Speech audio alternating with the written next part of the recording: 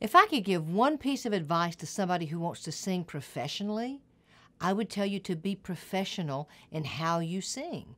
And what that means is making sure that you know your craft well enough to be able to put it in front of other people.